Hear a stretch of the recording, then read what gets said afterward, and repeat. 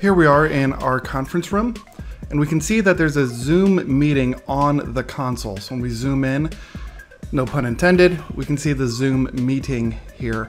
It's got the Zoom blue because the meeting is already underway. You can see the meeting is scheduled for 9:30 a.m. to 10 a.m. and the current time is 9:43. So nicely, this turns into the Zoom blue when the meeting is underway.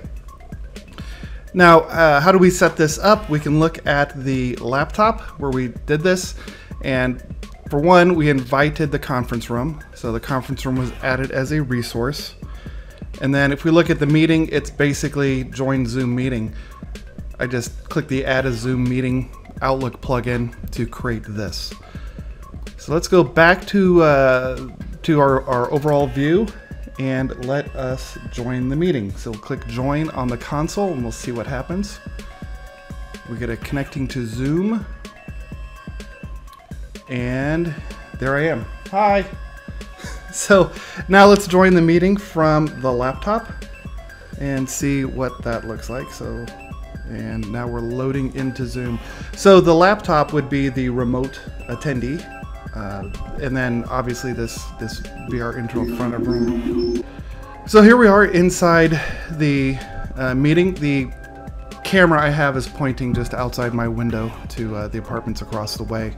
So if we look at the console, what are our options here? We can mess with turning the video on and off, audio on and off, and volume controls and things like that, as well as leaving. What's interesting is the show meeting on this device button. That's particularly of interest, so let's do that.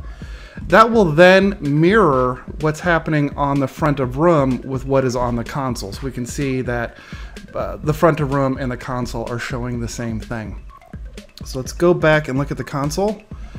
And what this lets us do now, if we click this show meeting on the device, is we can then take actions within the Zoom meeting. So for example, we can see who the attendees are, or the participants. There we go. And then we can see, what's in the more option, which is disable video receiving. So that's a useful feature, is clicking the show meeting on this device so you can then interact with the Zoom meeting. Now I can also, from my laptop here, I can share my desktop. Oops, share screen, and just go with the screen itself.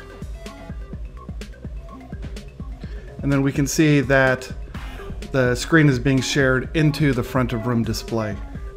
So I'll switch to this view so you can see what it would look like in a real meeting.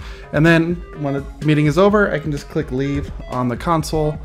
And there we go. That is joining a Zoom meeting on Microsoft Teams rooms.